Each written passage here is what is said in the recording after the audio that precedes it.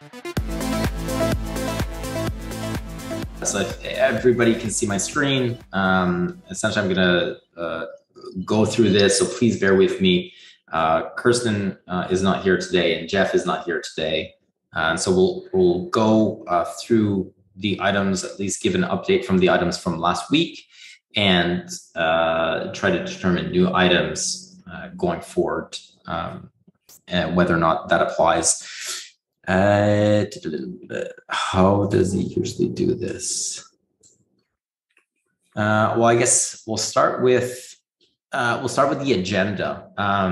So priority top 20 item list, initial prioritization of requirements, GitHub priorities by chain and communication. So there's supposed to be an update today. How do I open this card?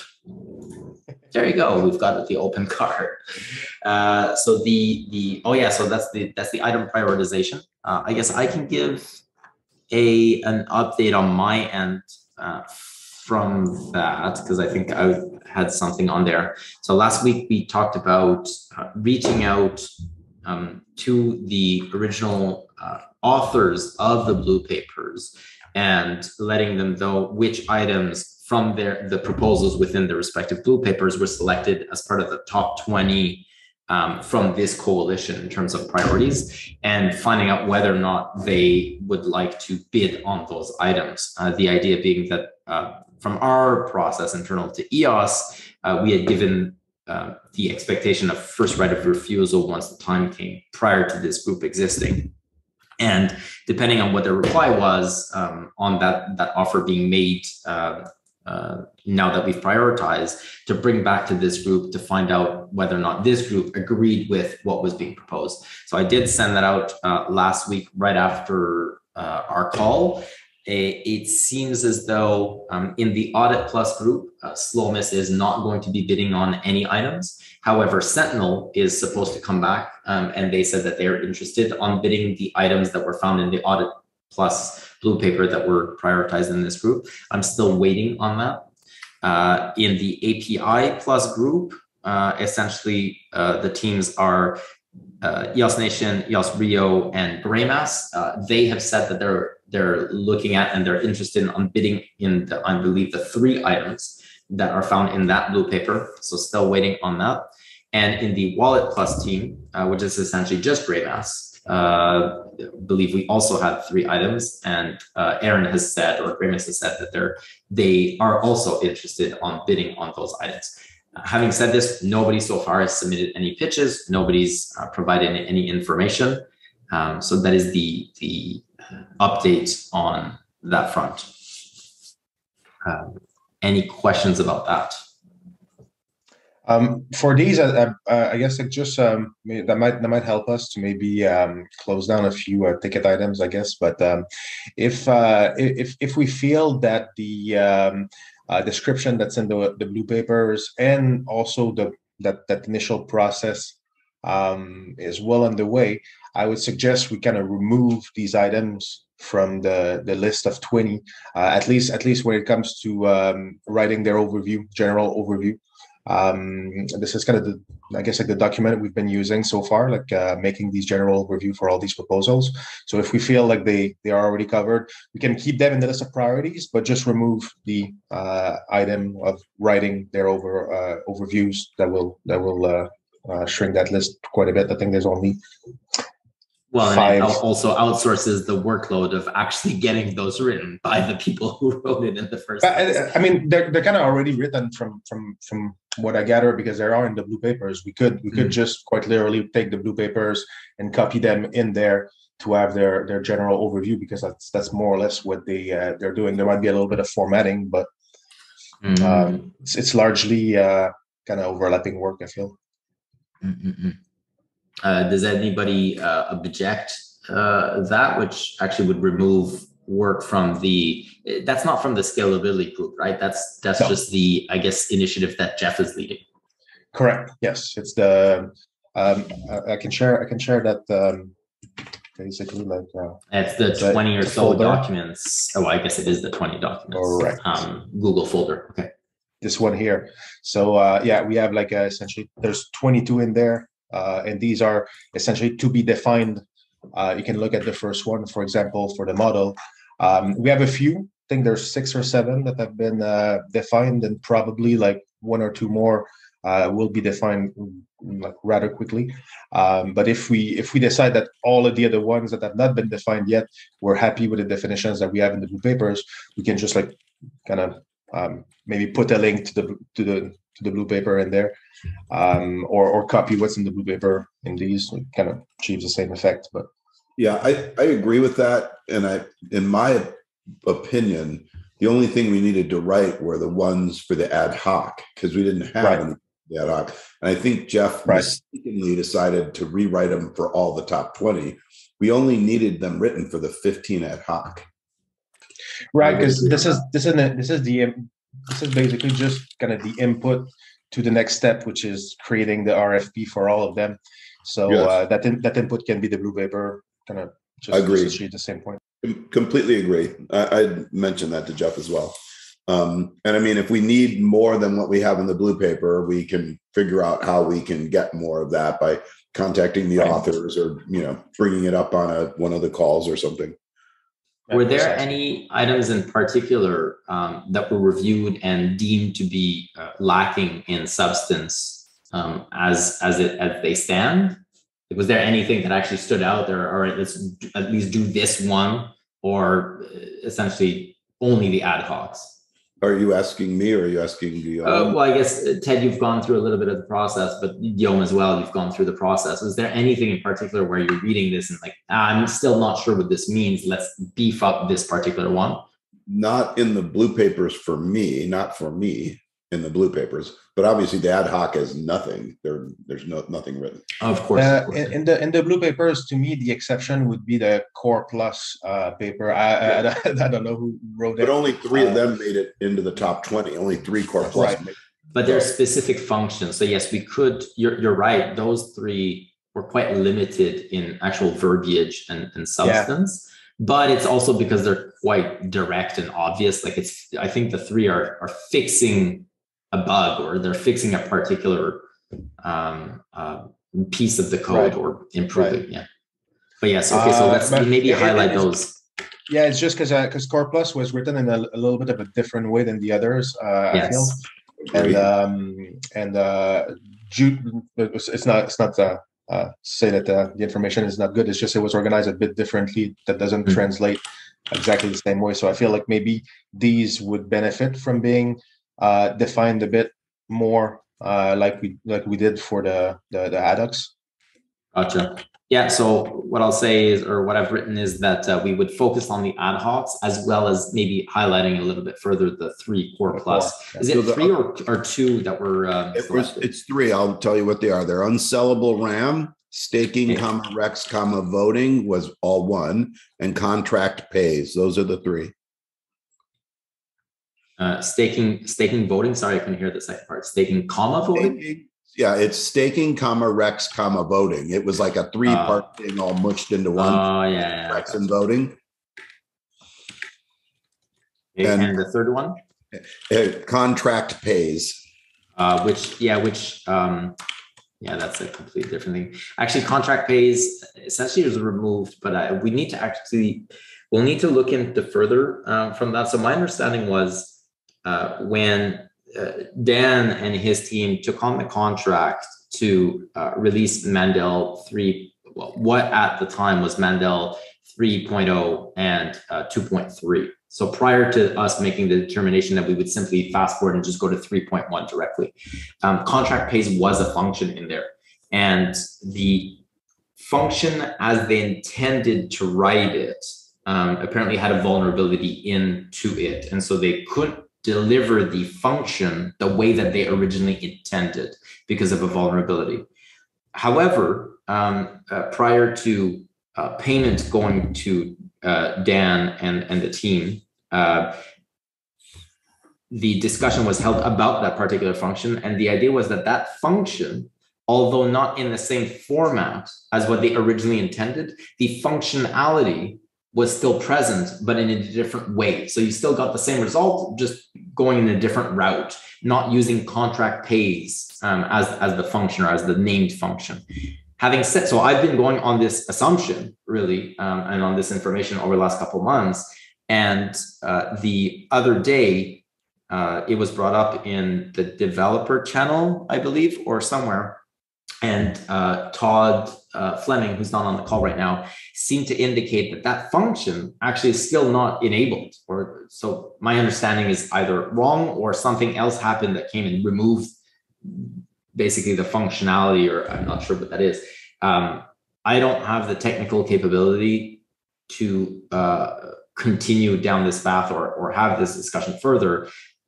Why I'm bringing it up is we should look into whether or not that still is the case, whether or not the function of contract pays still is enabled or still present in Mandel 3.1, or is it not? Regardless of what the name of the function is, but the actual function itself. So maybe Ted, if you could get our engineers to look into that. It's quite low. Todd would have the information, and it's Zach that did the back and forth with him. The reason why I bring it up now is that is the third item that we selected from Core Plus. Right. And I went to Core Plus and said, actually, that's already deployed. So we're not going to give you a contract for that. It's already, so we already have that function. Yeah, I mean, we need to now validate whether or not that's the case. Yeah, I mean, in that case, obviously that removes the need from having it there. So I guess we can just confirm that whether or not this is in Mandel, and if it's not, we can see how complicated it would be. But I reckon it would be quite simple to incorporate it. So it seems like maybe the function was dependent upon the original idea of having a hard fork earlier on, but the hard fork was with functions that we already have that we're going to be enabling anyways. Current date is September 23rd. So I'm lost. So I just need somebody can I internally who could figure that out. Can I make a suggestion? And I'm just going to assume I can. I think that we should ask for some kind of report. It can be pretty short on whether or not that's included, and if not, why not? What was tried and deemed the exploit or the vulnerability? Because we don't want to go down the road and then discover the exact same vulnerability. That would be a waste of time. So if they can report to us, it is or it isn't, or here's how we did it, and also the reason why we removed it was because of this potential vulnerability, then we don't have to discover those, make those errors ourselves. Yeah, spot on. I think I'm trying to. I'm either going to reach out to Todd Fleming myself, or I'm trying to see if Matt has already been kind of pinging Stephen and Todd a little bit. So I'm going to see if it maybe be easier for him to do it. Other than contract pays, what should I call the sub-function, Eve, that we're trying to find if it's in there? So contract pays is the idea. Zach, maybe you can forward along the discussion between yourself and Todd from the other day. Yeah, I'll go dig those up and I'll forward them into the chat. And that will give you all the context head to send to Matt. Okay, I'll hold off on this. I'll just erase what I was typing into them. I'll wait till I get that. Thanks, Zach. I appreciate it. Yeah, and there's no rush for that one. It's also quite low down the list. So it's number 17. Our list of 20, by the way, grew to 22. I don't know how that happened, but it's now 22. And contract and well, it's just number 21 is Central Service API, and number 22 is Wallet 3 request for permission. So it's just it's just people. They were the next ones on the list. We rank ordered them all the way to the bottom. It's I don't know. Somebody just decided they liked those two. Maybe Jeff couldn't count when he was making the list, but they're numbered now. Yeah, that's probably what happened because they were not. So you probably didn't notice. We got 22 in there. And the other two core are number 10 and 11. So I mean, they're all the core ones are 10, 11, and 17. They're down there a bit. Could I get at some point a better explanation or description of what we want in Rex, staking, and unsellable RAM? I think it's possible that we on TELOS have already done some of that work and might be able to bid on that is, it saved us some money. But I need to know what exactly not exactly, roughly what the spec is. All people voted on was what's in that section of the blue paper. I could either bring that up. We could bring it up and show you that section on the call, or, you could just go reference that section. Yeah, I could do that myself, but so there wasn't anything more, because nothing. I would suggest that for those ad hoc ones, we have to come out with something a little more specific. I mean, I don't think I could go out with an RFP for that one as currently written. So I think I see where you're going here, Douglas. I would, if this is where you're going, I would agree. We should probably write those three as a group, like we're writing all the ad hoc. I think when I read those, they were. I'm shocked anything of Core Plus made it into the top 20 because they were so fluffy. Just to stop, we've that's already written. If you look on your screen, so those three items need to be defined further. So yes, already completely agree. And Douglas, to your point, it is quite possible that TELOS has already solved some of these items, because some of the items in Core Plus, for example, BP pay current time limit, where the BP pay claiming needs to be done 24 hours. TELOS has already fixed that. So it is possible that some of these are already either completely fixed on TELOS and or partially fixed on TELOS. But either way, your point well taken. Those items, those three, will be defined further, and more specifically, contract pays. The ENF will read a report to give a little bit more substance toward on the discussion that I just had in terms of that function. I can shed a little light on these. Unsellable RAM is not implemented anywhere. That I think was a driver from account creation side of things. The staking Rex voting is actually bug fixes, and I believe they are already in Mandel. It is a situation where users get locked into this.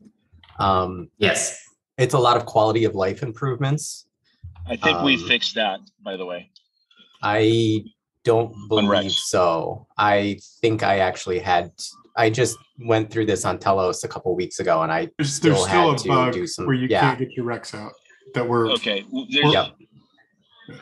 It is actually, some of these things are actually in progress or in sort of design, because we were planning to do them ourselves.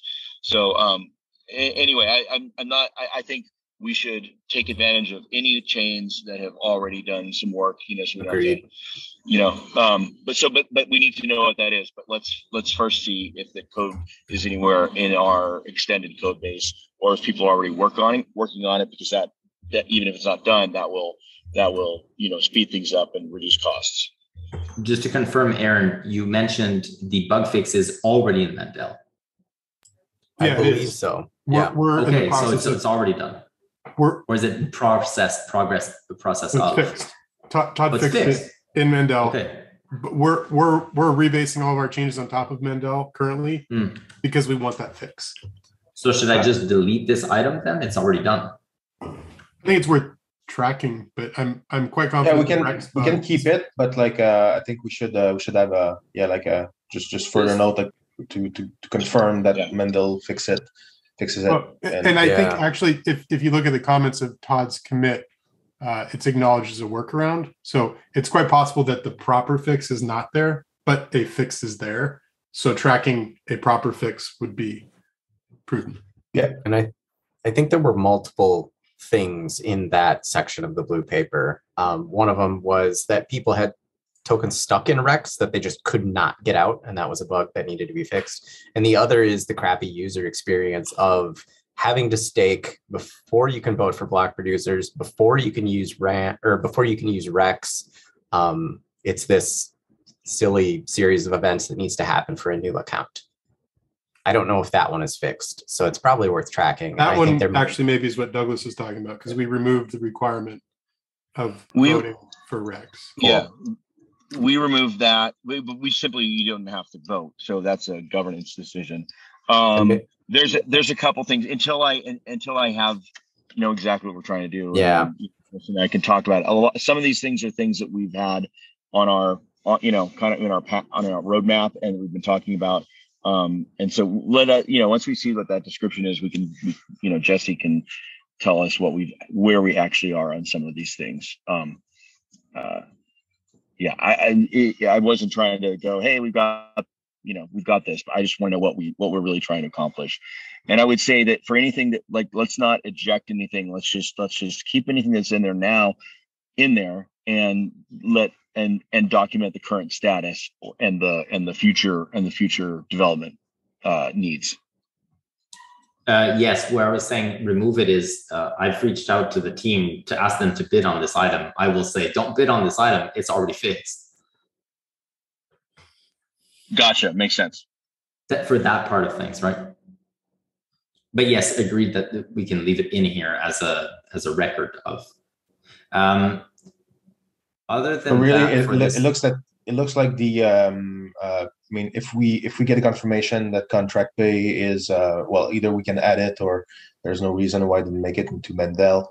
And as Douglas pointed out, if there is, like, just so that we know and can reevaluate, then that would leave only unsellable RAM to be defined. And I think it's fairly obvious what it is. It shouldn't be very complicated to have like a. I would say, just to be completely thorough about what we're doing here, we should include everything here, and albeit an easy lift, if it's something TELOS or anybody else has already implemented, I think we still want a bid from someone to incorporate it into Mandel. At the very least, they lift and shift code from the TELOS smart contract into Mandel, and then build some tests around it, because there's a non-zero amount of work, even if we've written all the code at TELOS to do it, right? So we don't have to pay them to re-engineer and design the solutions if we have it, but we still need to have them incorporated into Mandel, and probably, a unit test would be included in that maybe we don't have it. Yeah, absolutely. And the other advantage of keeping everything there is that in the future, we have some kind of record of, if things come up again, if we eliminate these things, it'll just seem like we never considered them, most likely. If we keep them in, and then we'll know what we've rejected in the past and why. I think it's just going to save us duplication of efforts in the future.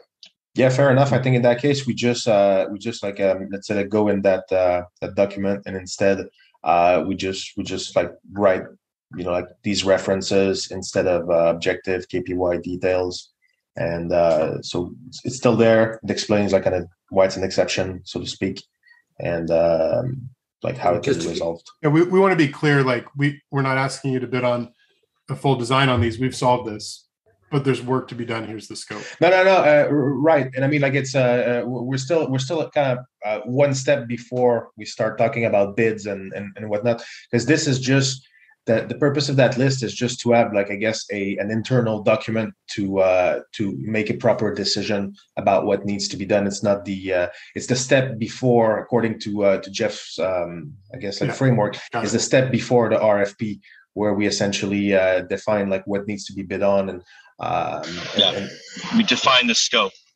Exactly. Yeah. Just to confirm, this current discussion right now is the theoretical about other items, not any of the current items that are on screen, correct?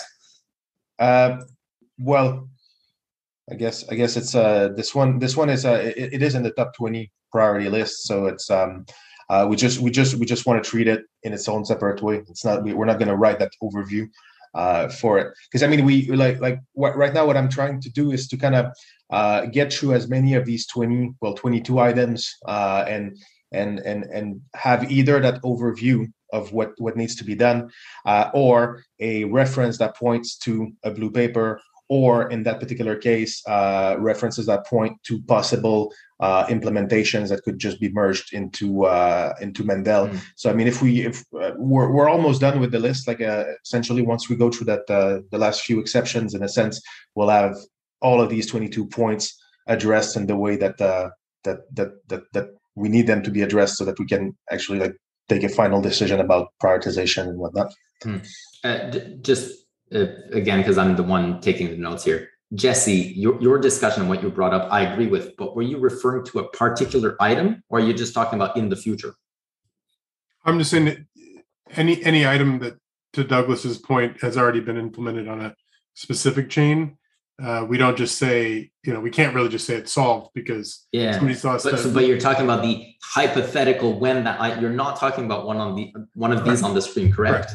Yeah, okay, I'm just talking about the approach towards that situation. Yes. Yeah, I agree. I wasn't sure if, because we said that, for example, the staking and regs voting is already in Mandel. What I wanted to confirm was you're not the one writing this in Mandel right now, taking the code that TELOS has done. Then I would agree we should document for this actual item right now. No, you're saying later items. Yeah. Okay, gotcha.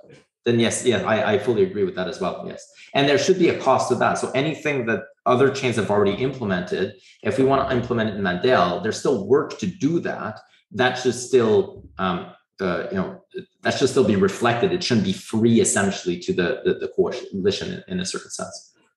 Yeah, and I'm not saying, pay TELOS for what we already did and put in open source code. I'm saying pay somebody to, copy that block of code, integrate it into Mandel, and add tests according to whatever testing, threshold we want to set for contributors to Mandel. Right? So I agree. I mean, that would make sense. And I would also say that those chains that have implemented that, and it seems like TELOS perhaps has solved a lot of those issues, they should be the ones being able to bid on this at first hands, in my opinion. Anyways, I would not see that as a conflict, or I would not see that as preferred. I would actually see it as a good business decision and probably faster to achieve the result that we're looking to achieve.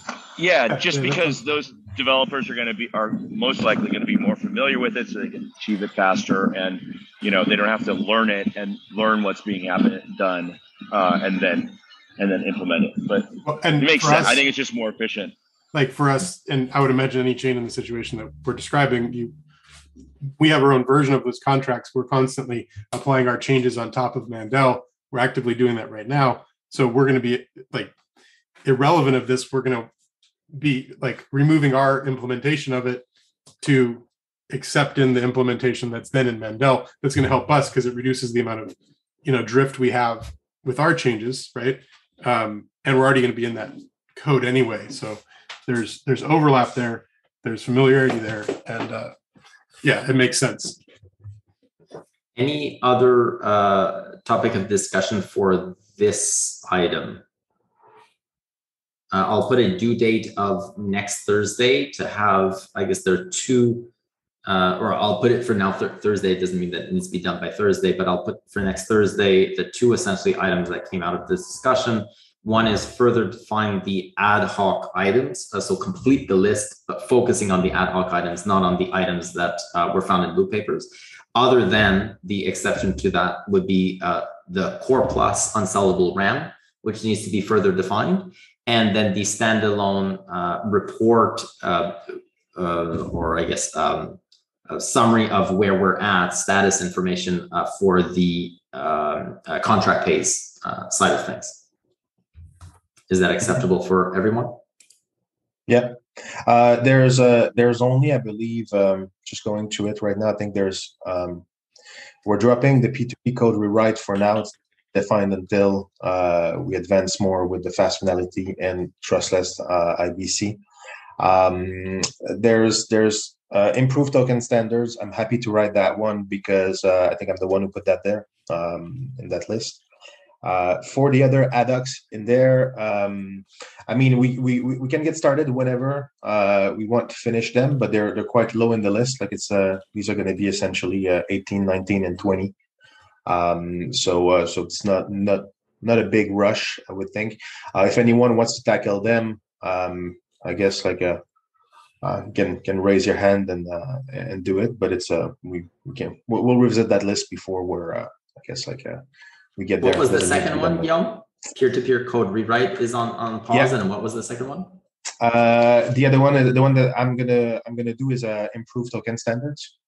That one's on pause, or that one you're doing? I'll be doing, yeah. Okay, so the only one on pause is the peer-to-peer code rewrite for now. Correct. Yes. Gotcha. Yes. Okay. And that leaves us with 3 pending ones, which are ADOC 9, 10, and 5 state proofs and full validation with partial storage, which I believe is AREGS. Exactly. It used to be called AREGS VRAM concept, but he changed the name now. So forget about that. That one is done, or at least well underway. That leaves only the store concept and read-only actions. These would be the only ones left to define. And those are numbers what? 19 and 20. 10? 19 and 20. Yeah. So 9, 10, and 5 are done. 9 is done. 10 is done. And the other one you were saying was? Well, I guess 5. 5, I think, is the third one you had mentioned. We're okay. now. Oh, yeah. Yeah. I was talking at the list of these 22 community rankings. 5 is wallet application registry, but we're just going to reference the one the blue paper. Okay. Yeah. So the 2 that are needing to be done are ad hoc number 19 and 20. Well, ad hoc number 10 and ad hoc 5, which are in that list, number 15, 10 and 5. Gotcha. 19 and 20. Sorry. Gotcha. Okay, so number 10 and 5. Okay, gotcha. Yeah. That's why. Okay. What is the REG VRAM concept renamed to now? I'm putting it back in the original sheet as the new name. I'm leaving. It's called state proofs and full validation with partial state storage. Oh my God. Proofs. State proofs and full validation. Yep. With partial state storage. Got it. Thank you. Right. We don't need to write the blue paper there because it's that was long enough. Yeah, like in one sentence, the full paper. So I guess that's pretty much done for these. All of these will need, I guess, like reviews. So far, we've written these overviews, but nobody's really reviewed them. And I was asked, for example, by Jeff to work on his with him on the RFP for fast finality, but since I don't think anyone reviewed my fast finality one, I'm just unsure if we shouldn't take that step first. So really it's up to us how we want to proceed. I would recommend that we also assign like a kind of different person to review these, just to make sure that everyone agrees with these definitions and whatnot. Like if there's something that's not clear, some of them are maybe not also like I guess like as defined as others or as clear as others. So that's why I would probably suggest like some sort of a review of these before we go straight to RFPs. But guys, where did you do your additional faster finality work in that directory where Jeff was holding them for the RFPs, or did you have a separate? Because I thought I saw when we were on another call with you on the Scalability Plus call earlier this week, you had a separate document that didn't look like the document. Where is that? How do we find that one? I haven't published it yet. We're still working on it. It's not just final, but it's getting there. It's getting quite close. This is essentially like a pretty much almost an academic paper. When Areg and I started discussing the faster finality, we agreed that all of these kind of general postulates and whatnot should be expressed as mathematical proofs before. So because it's kind of like if you look at all of these consensus mechanisms, typically they come with some sort of a paper that kind of explains how these conditions are met and why they cannot like stall the chain or break and whatnot. I think it's really important as a preliminary document to any of these proposals. So that should be done reasonably soon. Like it's mostly editing at this point. And we'll be able to present a first draft of that. It probably goes a bit beyond the RFP because RFP is a separate document that Jeff shared with me that's mostly based off the general review of fast finality. But it's all coming along quite nicely. That's why a few more days and then interested in it. We probably want to steal parts of what you're doing in that paper and stick it in the RFP because We felt the RFP is a little bare bones. It's not good enough. That paper just is not in depth enough. No, I agree, and definitely it's going to be.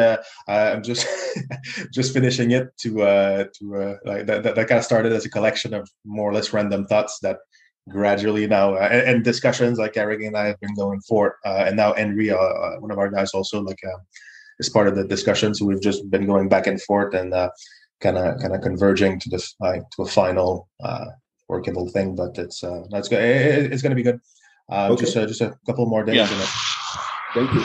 Appreciate it.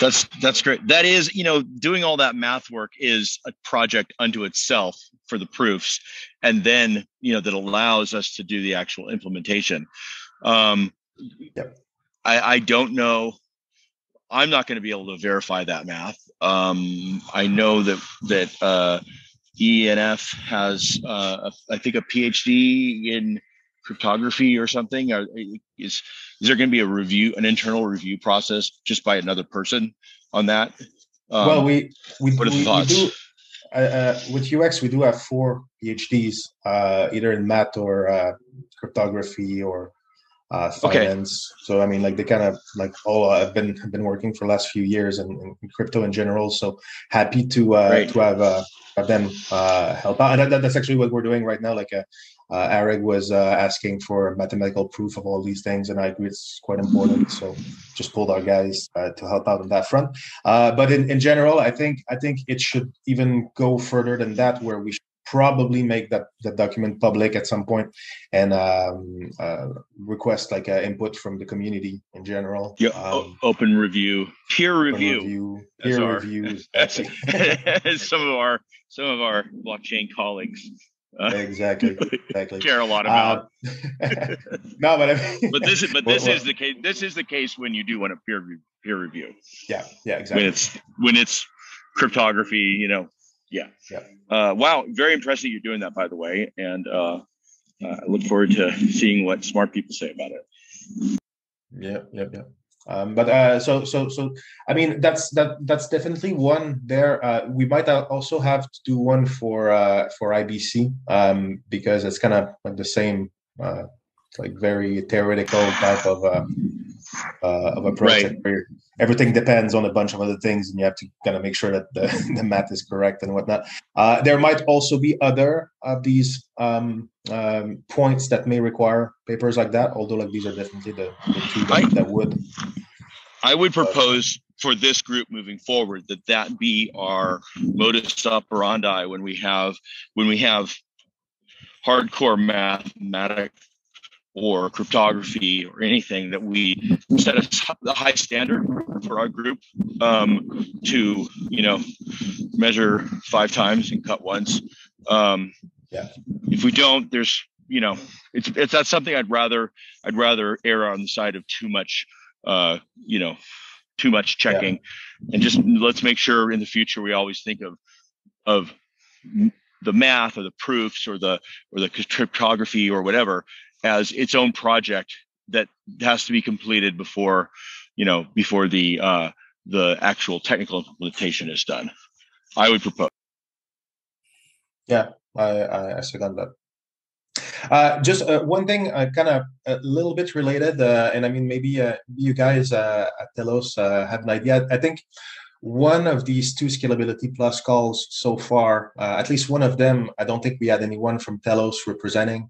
And it would probably be good if you guys could delegate someone to be there on these calls, just because there's quite a bit of discussion that's going on. Mostly so far it's been between me on the UX side, Stan on the WEX side, and Areg on the ENF side, but would probably be good to have someone from TELOS to chip in as well whenever possible. Yeah. Thanks for mentioning that, and I agree. I think the reason that exists is because in the early days, TELOS folks were taking part in a whole lot of things, and we were looking in a whole lot of those working groups, and we were just looking for things to not be caught, now that this to not be sort of TELOS led or whatever. So we were really happy when you guys took that on. Now that it's an actual group of 4 chains, and we're talking about those things, and it's less exploratory.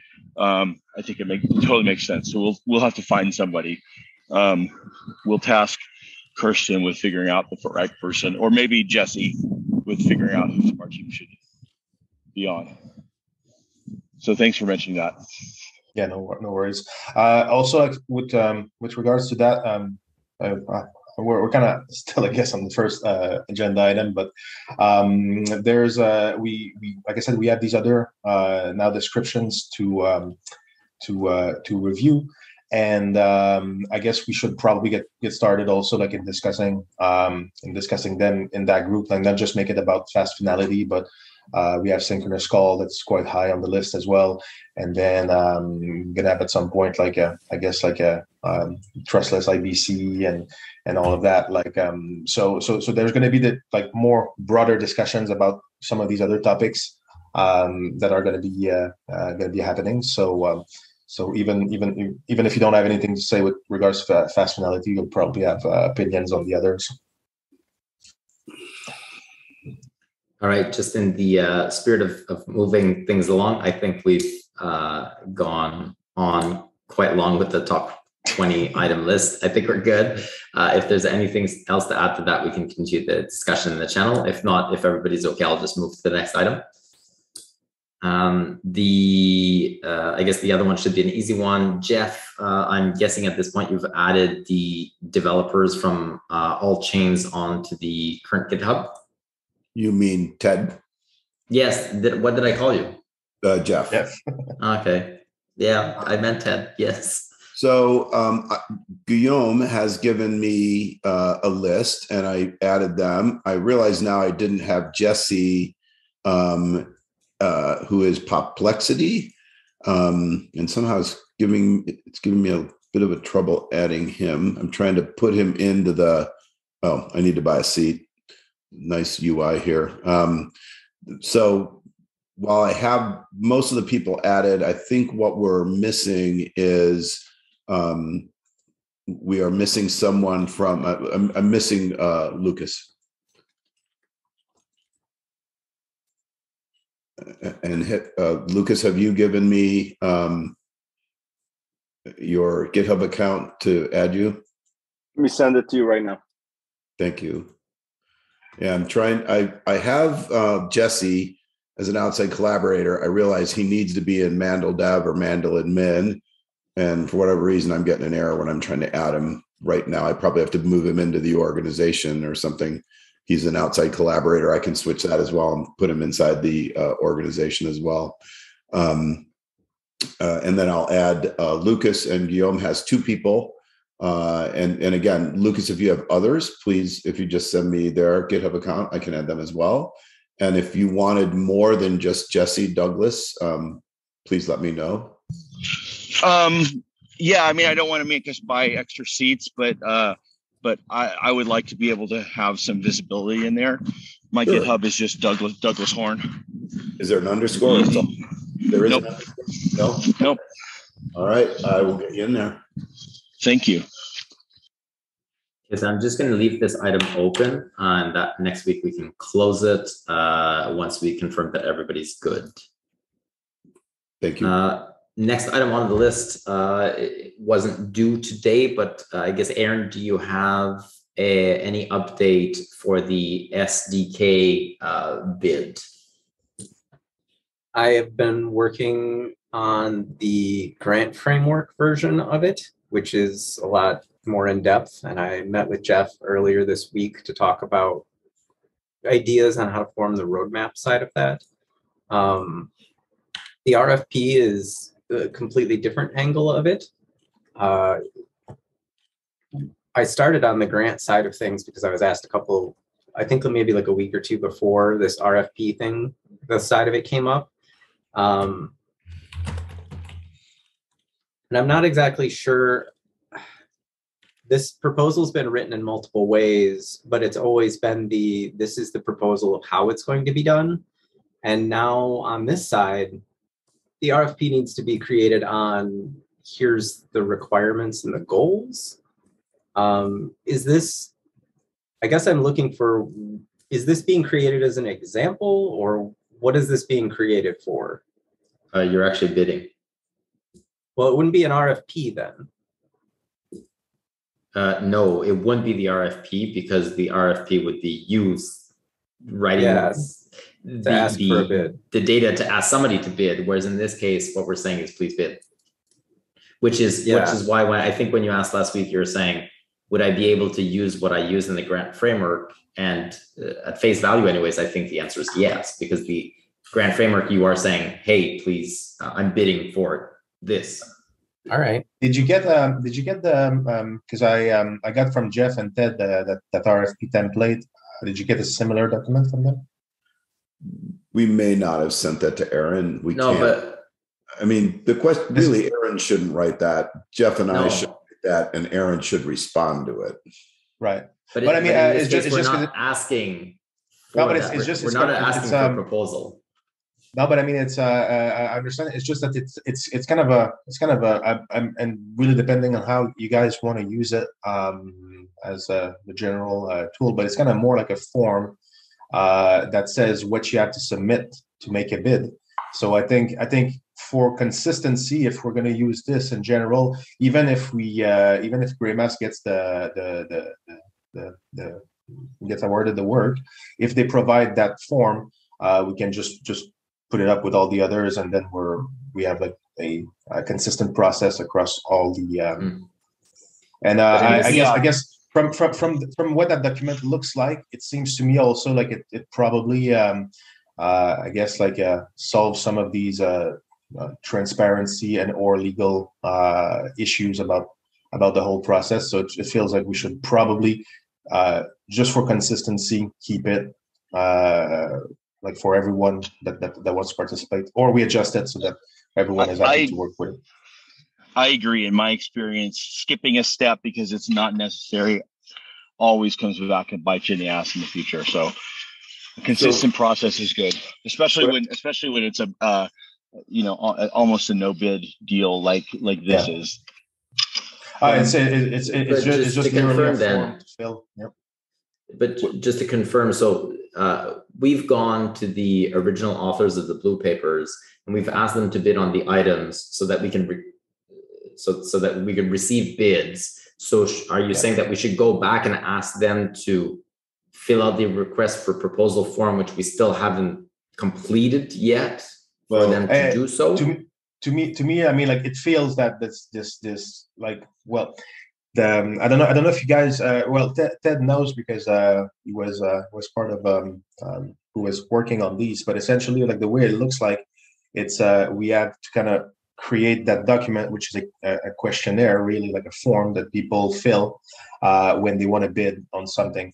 So in this case really is what we're saying is whoever wrote the blue paper should probably just write that questionnaire and fill it and submit that as their bid. I think that I agree with you in principle. I think that does skip one minor step. And one step is Jeff and I should read the blue paper, make the template. It's a template right now. So it's a generic template that will be used for every single RFP. Fill in the key parts out of the blue paper for the SDKs, and then give it to Aaron for him to reply what he's going to do in response to the RFP. That would be skipping no steps. So Aaron doesn't fill the whole thing out and answer it himself. We fill out a basic RFP using what's in the blue paper. Aaron answers it, and we're done. That's what should be done. That's even better. Yeah. And we have not done that yet. Jeff and I have not done that. We started to work on faster finality, but faster finality kind of took a life of its own as Arig and Guillaume started doing mathematical proofs, and we were kind of all left in the dust going, okay, we need to wait for them to complete, or we're, the little amount we have in the faster finality document right now isn't good enough.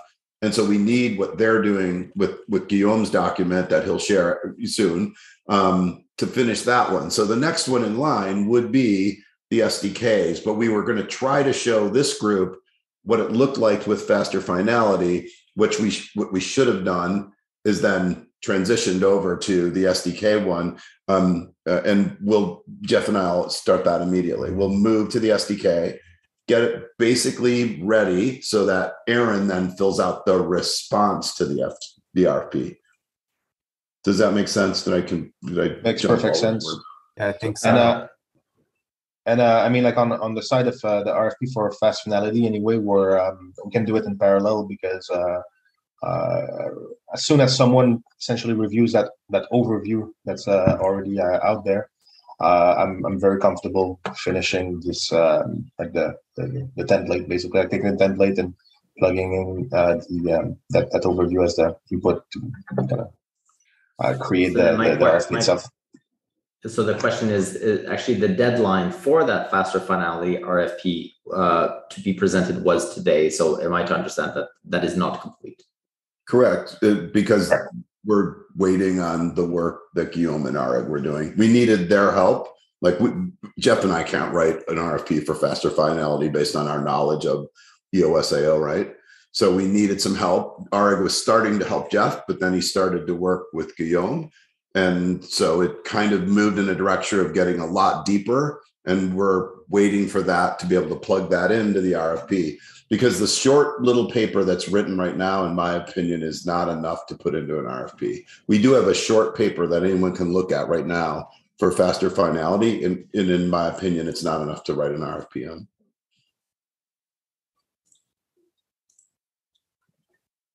Okay. I mean, unless we knew we were going to give it to, say, UX or WAX or TELOS to implement, or give it to the ENF, guys, then I think we'd be safe. But if we're literally putting this out as an RFP, and the nice thing is ENF and UX are kind of co-writing what they want to begin with. How different will it be than the information that is being asked in the grant framework currently? There's nothing being asked for faster finality in the grant framework. Do you mean in the blue paper? But the question, no, never mind. So the shell, not the content. So the shell of the RFP would be similar to the shell to the grant framework form. The content will obviously be different. So not at all either. No, the template for the RFP looks nothing like the application for the grant framework. They don't look just. Okay. So then I guess Aaron on hold. Yes. Yes, I agree. Aaron is on hold, and we should give Aaron an RFP that I think we have enough, and I'll take responsibility for this. I think we have enough information. If we had made SDK our pilot case to give everybody an RFP to look at and Aaron to give back, we could have gotten that done. But faster finality came out of ad hoc. So we had nothing written down other than 2 words, faster finality, to write the RFP. And even Jeff got it partially done. And I mean, Jeff is not here, but I want to say, like, he's like, your work is exactly on point. Like, the only part that's missing for faster finality are the faster finality specific items, but the rest looks very good. And I think you can plug that into SDK quite easily. So. Yes. Yeah. So we could have done SDK. The SDK blue paper part was good enough. We could have transported that into the RFP and given Aaron an RFP, which he could have replied to. But we all as a group picked faster finality first. That was probably a mistake. I should have said, no, let's not do that. But Jeff was running a parallel initiative to kind of flesh out all the ad hoc levels. Actually, he was doing all 20 of them, and faster finality had been partially worked. It was just still a little too thin. And that's where Areg and Guillaume started to make it complete. But that work is not completed yet. So should I go back to the blue paper teams? So last week I went to the blue paper teams and said, hey, these 2 or 3 items were selected as a priority in the coalition. Please bid. Should I go back to them and say, please don't bid. Wait, we're going to send you an RFP for those items. That's up to this group. I think the general feeling I'm hearing from this group is that would make the process uniform. It is a lot of work. We don't have any product managers to start cranking these RFPs out. And, it is a template, so it's not terribly hard, but it's Jeff and I kind of trying to do these in addition to all of our day jobs. But that makes the process public. It all can be published. It can all be viewable. It just will slow things down. I mean, we can kind of circle back with the RFPs so that we don't slow people down. But it would be good to know the teams that said, yes, we want to work on that. We can maybe get their RFPs knocked out first so that we don't slow them down. Like Aaron, obviously we can get Aaron's done sometime by next week, and Aaron can, it'll be easy for Aaron to reply to it. And why don't we do exactly that? Like essentially you work on Aaron as the like the beta, if you want, and the first one, the template.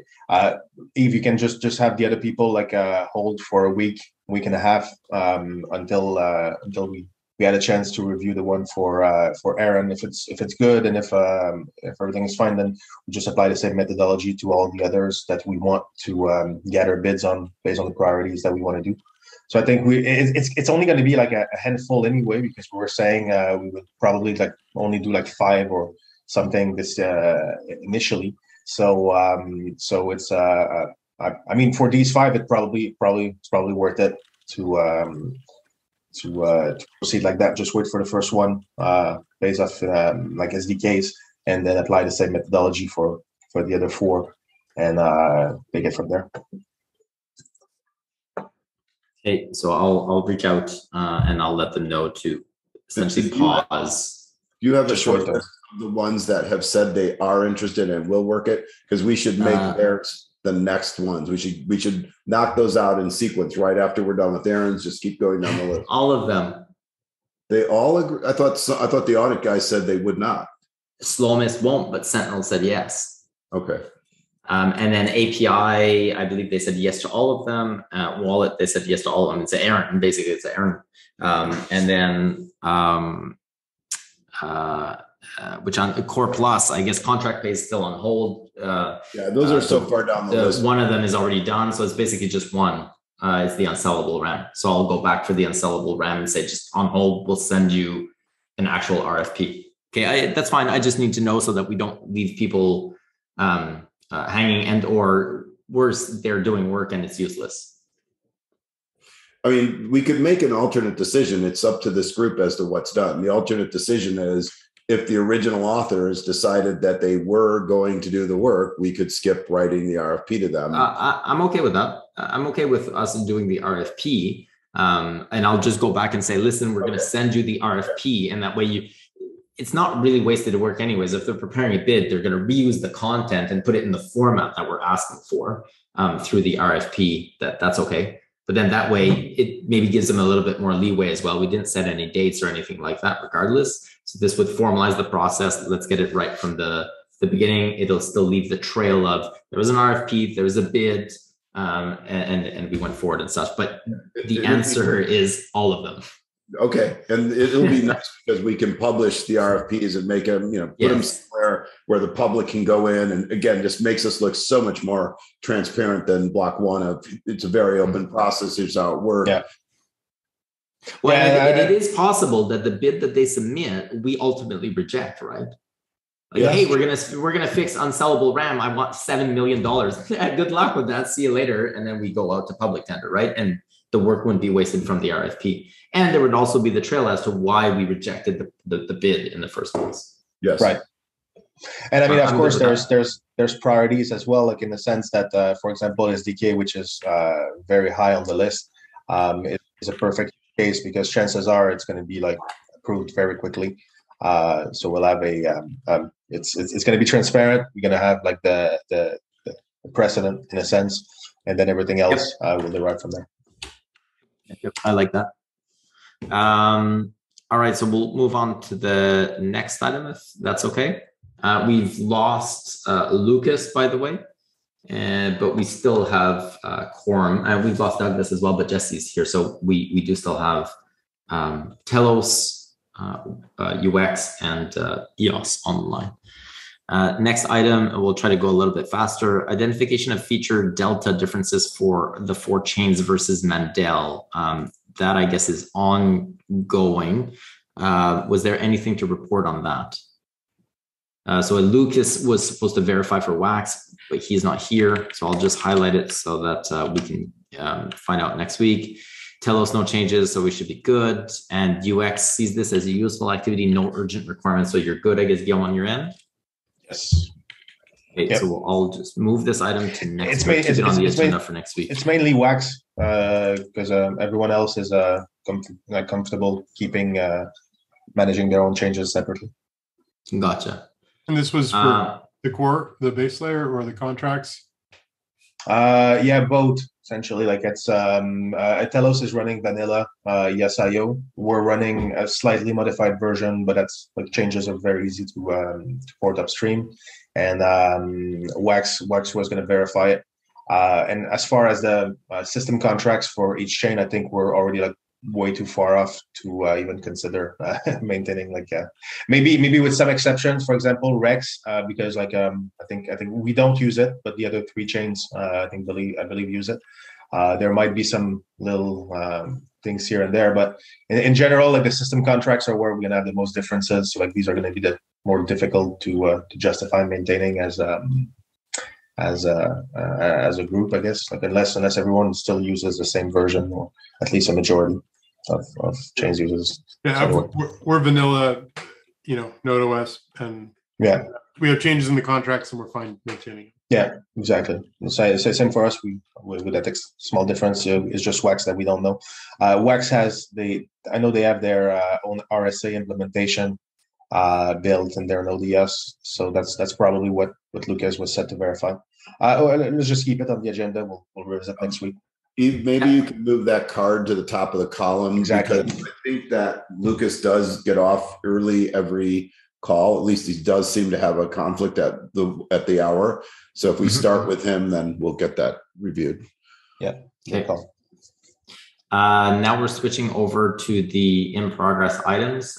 We don't have, but I can talk about this one. So proposal brand development. We're having a meeting, if I'm not mistaken, next Monday.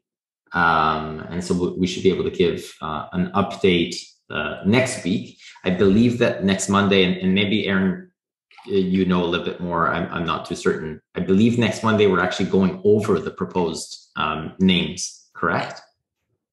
I'm not entirely sure, because the messages that they left were that the decisions we made in this next meeting were going to lead to the names that would be proposed. So I don't know if we're going to hear about them. So Gotcha. perhaps, I think is my thought. So update to come. Either way, no update today. So we'll leave that on there. It seems to still be on track though for the May 12th, I guess, deadline. And then the idea would be that we would be coming back to this group. I think we should go in camera at that time to showcase what the ultimate names proposals would be. And then this group would, determine through voting what they would want to have it. Communication strategy and updates, Brandon. So I guess that's in progress. Brandon, do you want to just give an update on that? I guess that's an ongoing item. Yeah, we're just kind of hanging tight until the group establishes priorities. Probably sometime after this next bi-weekly update comes out, I'll get a Twitter Spaces on the calendar, and that might coincide really nicely with maybe we'll know a bit more about the naming and can do it at that time. Awesome. Anything else on that front? Not on that particular item. Okay, so create status update template for work group. I'm not sure what this item is. I can show you. I'll put in the chat. I'm not sure everyone will be able to see it. Maybe Eve, you and I can take this offline, because it's making it where there is a status report that's available in basically in Google Slides that shows each week where the status was. So you can look back. It's something Jeff is already doing for like buy wire and recovery and yield and stuff like that. I don't know that it's needed for this group. And the question is later, would we want to be able to publish these types of documents, weekly statuses, and track that?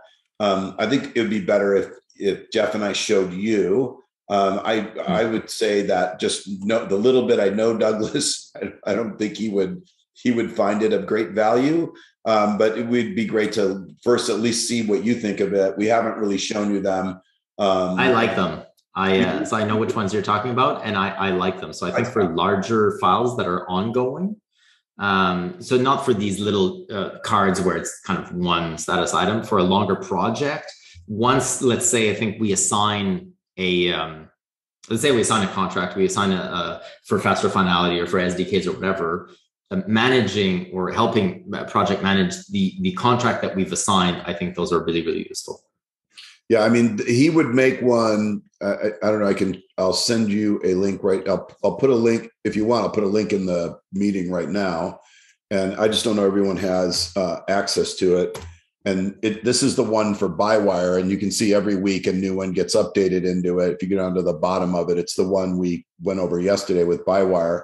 And he would literally do that for this entire group, manage it to where there was a snapshot every week of where the status was. So this Miro board would get snapshotted every single week into a Google slide so that you could go back in history and see.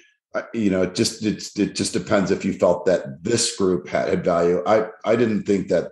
I felt like the Miro board was kind of good enough, but it was something that I don't know if he's already showed it to Kirsten as well, because it would take Jeff and Kirsten to kind of manage keeping it up to date every week, have it ready. And then all it did was it made a snapshot that showed it would be after today, they'd snapshot where we got to. And then after every single week, then you'd have the history, which you could step through. I don't know if you looked at that link. So the question is, if you don't feel that's valuable for this, then we could just kill this item. Well, I would say Kirsten is the chair, or the de facto chair that we've appointed. Jeff is kind of the de facto co-chair. That unfortunate that neither of them are here today, but I would say they should talk and see if it would add value to them as co-chairs, because it's a tool for them to help them lead the meeting to the rest of the group. So I would default back to them whether or not they think it's useful, because we wouldn't be using it. We wouldn't be filling out the information. They would be for our needs or for our benefit. The tool is supposed to be so that the executive leaders have a place to reference the material. So yes. You and Guillaume. What I'm saying is Jeff and Kirsten would be filling out that information and perhaps showcasing it during these meetings. So I would leave that to them to make that decision as to whether or not they think it's useful to essentially chair this group. And then us, I wouldn't see, worst case scenario, if we don't like it, we just don't go to them. We don't read them. Right. So they would still run this meeting out of the Miro board.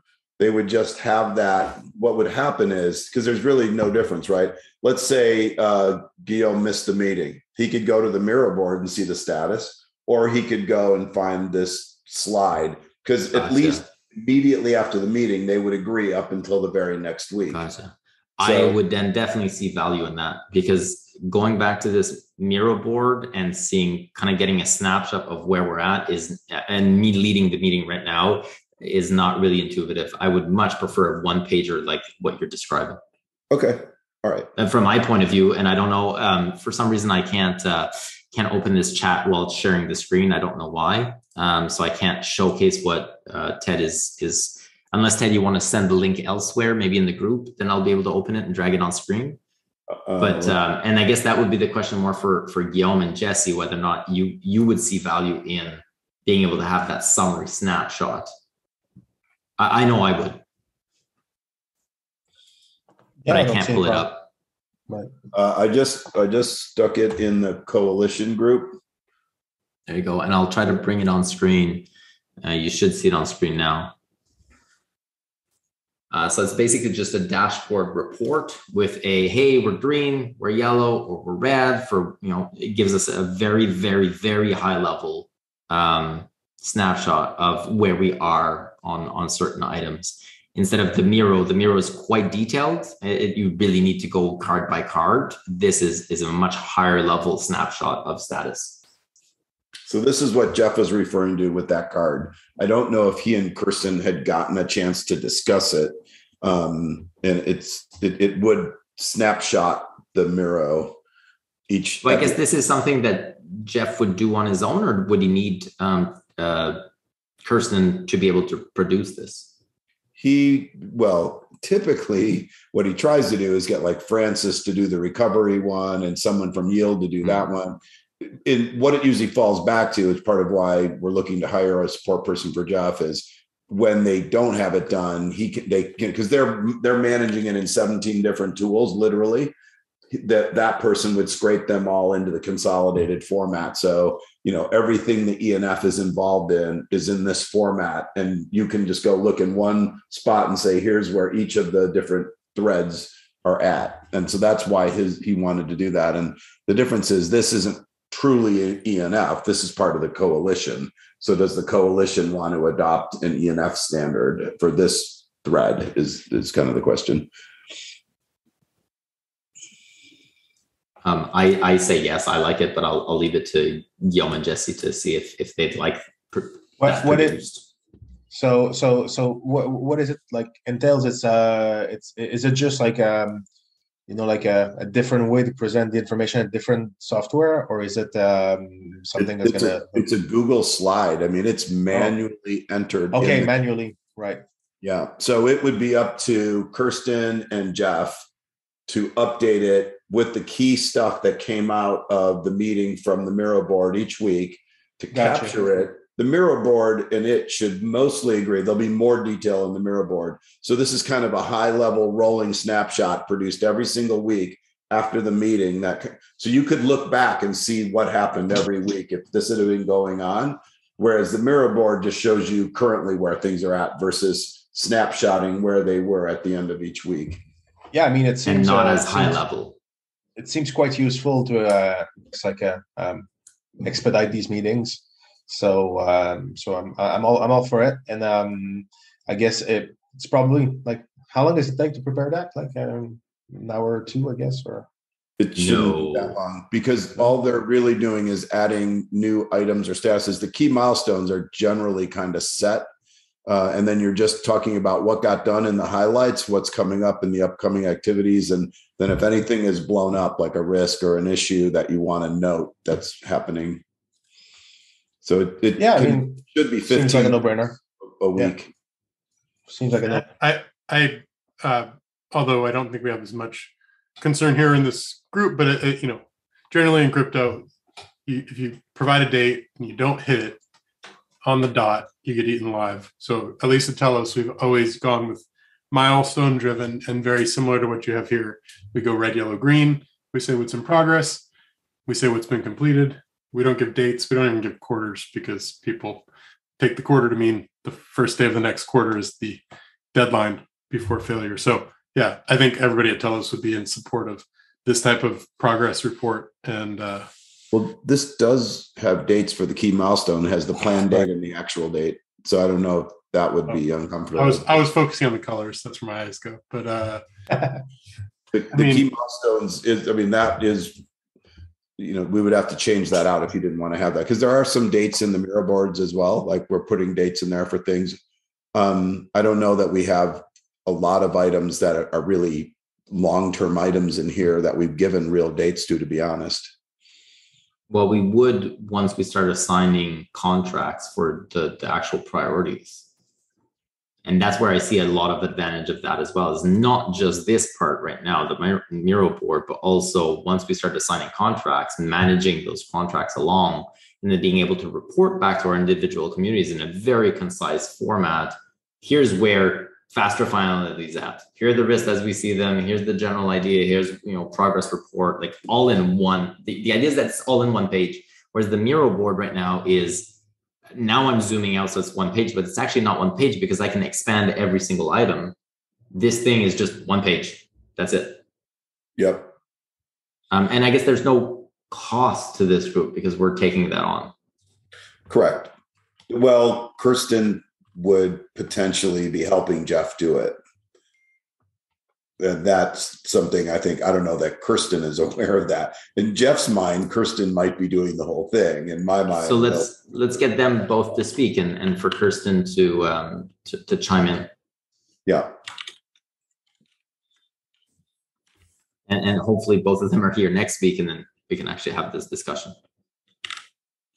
But I guess in theory, from what I hear from UX as well as TELOS, is that in theory, there seems to be a benefit to doing this. And I could have probably brought up a better example, but that's by wire. All right, I think these ones are actually done, so that's cool. Now we can start moving. Communicate payment account procedure, so that's been done. I'm just going to move that. Invoice information to be sent out to all, that was done.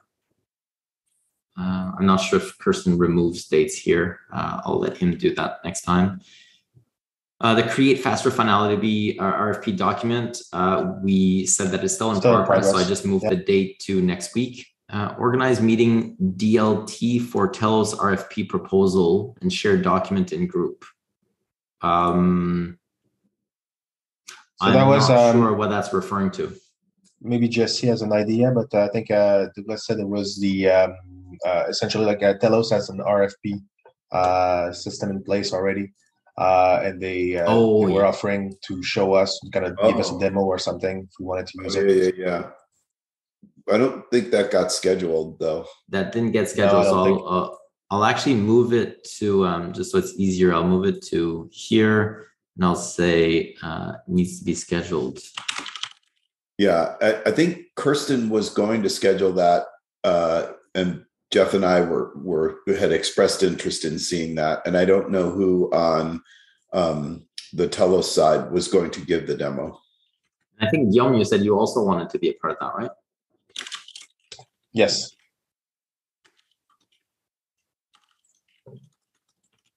And the to be clear, DLT is Detroit Ledger Technology, the new EOS Detroit brand, and their worker proposal passed today. I just saw a post during this call where so they're funded to do that through the TELOS worker proposal system, and they'd probably be the best ones to present. There's also Richard Downing, who's kind of working along with DLT on the concept. So we would need to coordinate with them so they can present it, and then who would know how to get us in touch with them? Like Adam, Kirsten. No, wasn't it Kirsten that would organize this? Is what he had said last week. He doesn't. The Detroit Ledger Technology Group is something that TELOS knows how to get hold of. Like, I don't think he has their phone number or email. We know who they are. Lovejoy knows them. I know them. We can get a hold of them. Lovejoy used to be part of that team. Yeah. But if you ask Adam, I mean, anybody can schedule it. Kirsten could schedule it. It's just Adam's probably the best one to pull in. Which Adam are we talking about? From Detroit, Adam.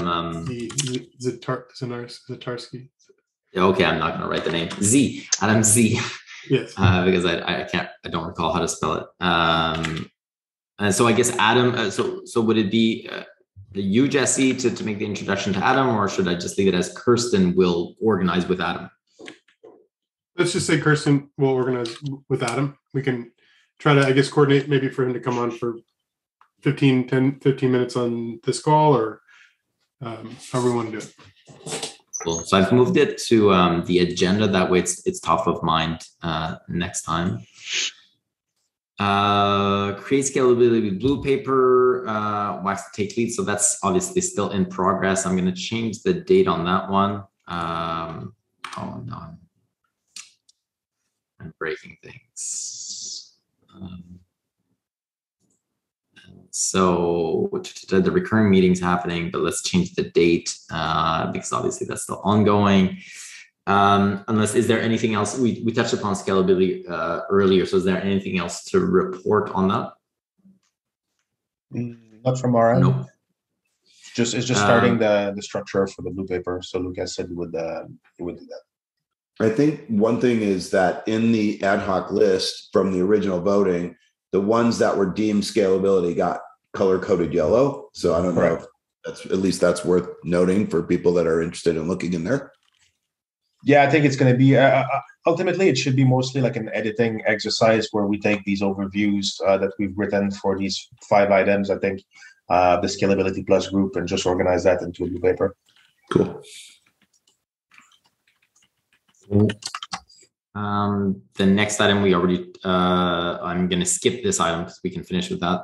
Honor original contributors. So that's actually still ongoing. I just sent out the message to say that we will send out the RFPs the formal RFPs for those items, and I'll move that to next week.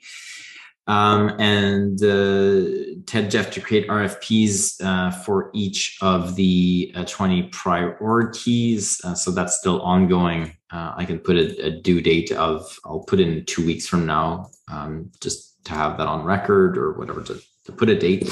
And the only other item then, unless there's anything else, is the ultra contribution. So we,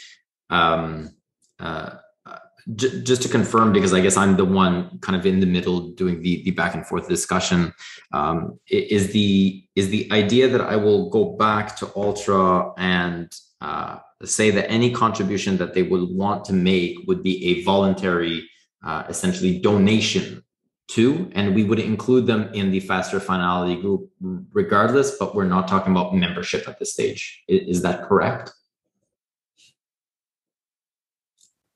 Yeah, that's my understanding. Like this is pretty much what we're offering them. And would we still include them in the group regardless of financial contributions, seeing as they've shown an interest in that particular item? Well, technically, and the idea is that then the group would determine whether or not the contributions get accepted or get defined as part of the specs, etc. Essentially, right? That's what we discussed. Like, if they essentially, like, they're welcome to, I guess, sit on the call and listen. If they want to make a request of how it should be implemented, then the group will consider it, like, based on if it makes sense, if it's easy to do, how much are they paying, if they want to make a donation and whatnot. But it would be considered a donation, yes. Like, gotcha. Was that your understanding as well, Jesse? Because this one just was that your understanding as well? It seemed to be my understanding from Lucas as well. Yeah, and I didn't respond in the Telegram because I saw other people say what I meant to say. But yeah, I think the ship has left the harbor. Everybody was on the dock when it left, and they chose to stay on the dock. And we got to do a little sea trial at the very least before we go back and welcome people back on board. We're out here trying to, learn the ropes of the coalition for like a season, whatever that is. So yeah, it's a donation, and they know very clearly what we're going to be working on, and we welcome anything to help accelerate the things that we've decided to work on. And we'll have a plan for, returning to harbor and creating a new manifest. Gotcha. On that, Guillaume, can you confirm that Darren is still writing up, I guess, a recommended donation, or based on kind of what the formula was, or are we just going back to them and saying, essentially, you decide what you want to donate, it's a donation? So I guess the question is, should we basically recompute these values with Ultra in it? And then, well, I mean, it was a request of them. They said, could you please recompute what my share would have been? But if we're considering this a donation, then I guess that number becomes somewhat irrelevant, but they did ask for it, so it could still be a baseline. Yeah, no, it makes sense. Essentially, like what I guess would probably make the most sense is we recompute that table, let's say the way we've done it, but with Ultra in the calculation, and then whatever like percentage we end up with, once we spec out like faster finality and how much budget goes towards that, by answering a proposal, for example, we can essentially calculate what their proportion would be, and that would end up being essentially what we what they would pay to participate into that particular item. I think that's probably the best way to go about it. But yeah, sure. I'll I thought that we're not doing that though. Now you've somewhat confused me, because let's say the number comes out to, I don't know, $22,000 or whatever it may be. It's somewhat irrelevant. If we go and say, oh, by the way, your share of that, if you actually joined at the onset for that particular item, based on how much that item costs compared to the other items, would be $22,000. We're essentially just giving them the very specific menu of this item costs this much, and that I thought that's what we're trying to avoid. Because it's a donation, so It's, hey, by the way, you've asked the information. Your share of the group was $500,000 just because you're asking. But regardless of this, if you want to give financial contribution to Faster Finality, at this point, we're accepting donations, but the number is not necessarily related to the cost of joining at the time, which is no longer on the table at this stage. Right. Because the ship is in the waters and it hasn't gone back to the harbor yet. So is that discussion was that like a text from the in the EOSIO Plus coalition group or? No, that's just email. So I keep asking for them to reply in the main group, but they keep replying by email. Okay. Yeah. Well, I'm just not sure what you're asking. Like, if you want us to recompute these numbers, happy to do that, no problem. It's just like my understanding is that maybe Darren was suggesting to come up with a formula to give them a proposed contribution or something, but that's. I agree, but then the sentiment that I got from the responses afterwards was that essentially was no longer on the table of revisiting membership cost at this stage. I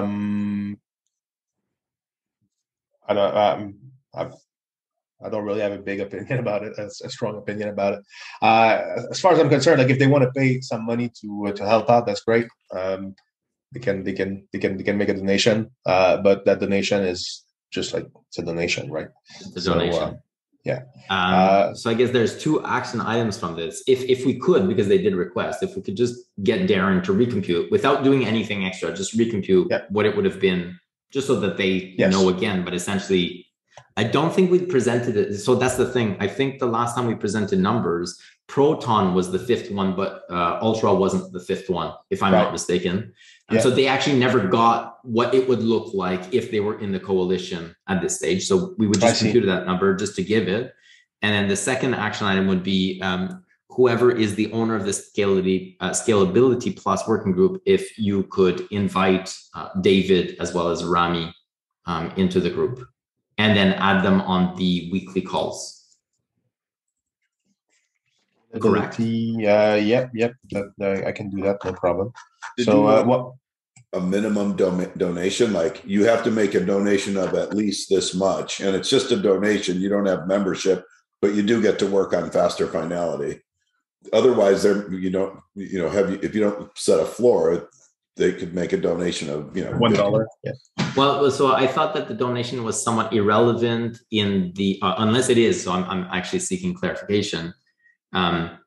Even if they didn't do a donation, would we invite them in the Scalability Plus working group just to participate and listen in on the calls because they've shown an interest in it? If the answer is no, then I would say the floor makes sense. But if the answer is yes, then the donation could be $1. It's just you're cheap if you're giving $1, but thank you.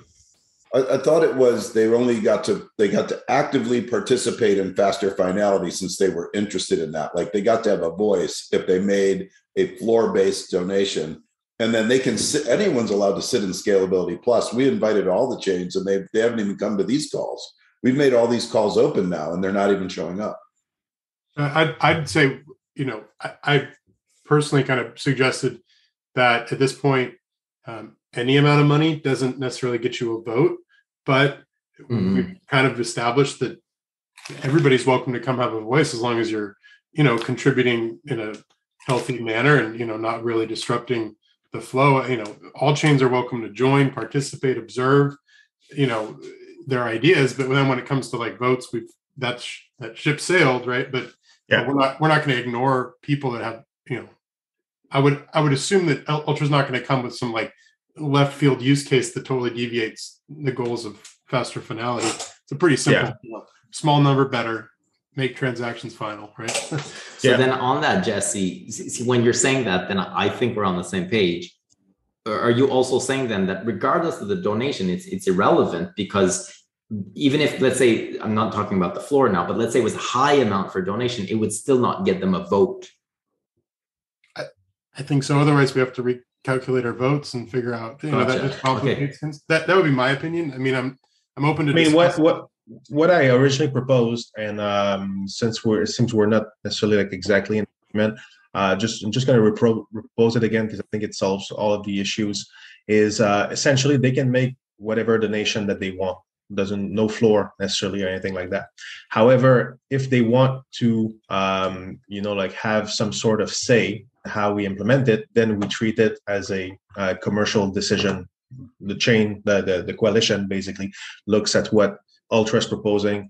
If they're saying like, oh, can you just like do that little thing that's not going to cost you anything and it's going to like it's going to work with our implementation, then probably we're going to be okay, like no problem, even if the donation is small. If they ask us to do like something that's completely out of our way, but they're willing to drop $1 million for that thing to be done, sure, we'll consider it. So that's that was my opinion. My opinion was more like we invite them, they get to listen to it. If they have any specific requests, they can voice them, and then we decide whether or not it's we want to do it. And if they want to give a donation to kind of help nudge us in the right direction, I guess like we're open to it. It's we don't have to be too formal, I guess. That's what I'm saying. I think that makes sense. It's a fair point. I would hope we just need to talk to them, see what they want. Really, yeah, like we should be very clear. Like if there's something that's reasonable, like we're designing something and somebody that's not donating anything and is not part of the coalition but represents a chain that is using the software, and they say, hey, if you do it that way, we can't take advantage of it. That breaks us. But here's, to your point, something simple that you could just do it slightly different and it would work for us. Then we should just kind of say, okay, well, that's fair. We're not trying to like box anybody out, even if they didn't pay up or bring their presence to these meetings, as a coalition member or whatever. We shouldn't box them out. If they bring something up that's reasonable, we should do it. Then to your point, like what if what they bring up is like, well, that's a heavy lift. You're the only one that needs it and you didn't, join the boat when we left the dock. Then I guess at that point, maybe we do have to discuss, as you said, a commercial driven approach. That works for me. I would support that. Yeah. Maybe it's case by case. I don't anticipate ultra and faster finality making us, solve this. So we maybe don't have to solve it now, but consideration for later. So I guess the only action item is to add them into the group and then say, listen, it's a donation, to give them the recalculated table because they've asked for their information. And there's nothing else to do at this stage other than we keep proceeding. And if we'll deal with whatever when the time comes at that time. Yeah. Well, we should be clear. If you transfer if you just send me their email addresses, I'm happy to add them to the call next week. Just as a one-time off, like and reevaluate after that. If you want to, I'll send you right now their Telegram information. In the open group, if you just scroll up, I think it's like the 4th or 5th message up. You'll see that I tagged David and Rami far away. So if you just want to ask Rami or David, hey, could you please send me your email, and so that you can invite them to the group, and or take those 2 handles as well and add them to the group. I think we should invite them to the call first, and then we'll see from. So maybe call, ask for their emails. Yeah, exactly. I'll ask for their email. Extend the invitation for the call, and we'll take it from there, depending if they want to join or not. We should just be clear that they're welcome to join the call. Donation is not a precursor or requirement for the call. Right. But donations are very welcomed and will help a lot.